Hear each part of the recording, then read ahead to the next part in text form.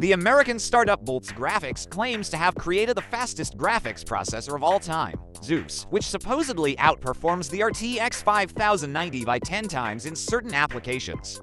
However, there are no benchmarks or photos of the GPU, and the company promises to unveil it to the world only in 2026. Zeus, according to the company, can handle anything from AI computations to film and game rendering, while consuming only to 50 watts of power and supporting up to 384 gigabytes of RAM. However, the details of how this is possible remain undisclosed. Speaking of performance, if you're enjoying this breakdown, don't forget to hit that like button and subscribe.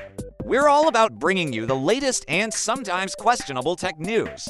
It's your way of showing us some love. We won't need 384 gigabytes of RAM to appreciate it. The graphics processor uses the open-source RISC-V instruction set, setting it apart from Nvidia and AMD's solutions.